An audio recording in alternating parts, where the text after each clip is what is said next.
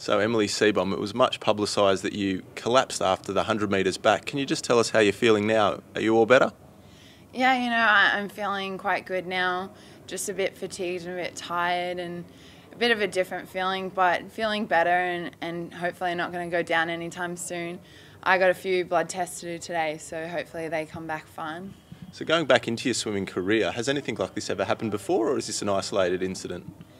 I think Brownie said there was one incident at 2008 trials after a 200 backstroke that I fell down, but I can't remember it. But, this has been a different trials for me and not as many as events. So we'll see how it goes and see how that goes leading into Shanghai.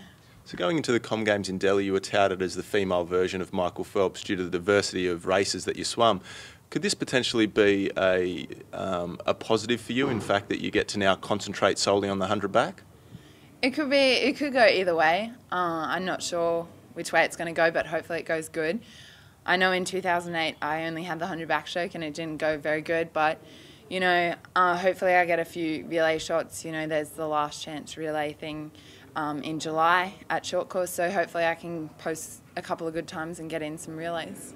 Now, speaking of the backstroke stocks in Australia, they seem to be quite strong. Belinda Hocking, 59.55. Does that motivate you to want to get back in the water and better that time, or are you still about racing yourself in your own times?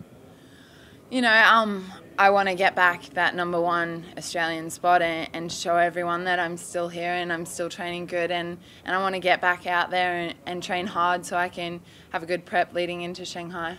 Now, everyone knows that Emily Seebohm's quite fierce in the pool. Obviously, your first national title when you were 14. What do you do away from the pool to relax?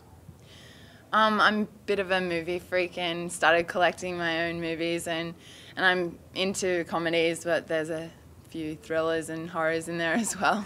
So not looking too past swimming, but what would you like to do when your swimming career is run and won?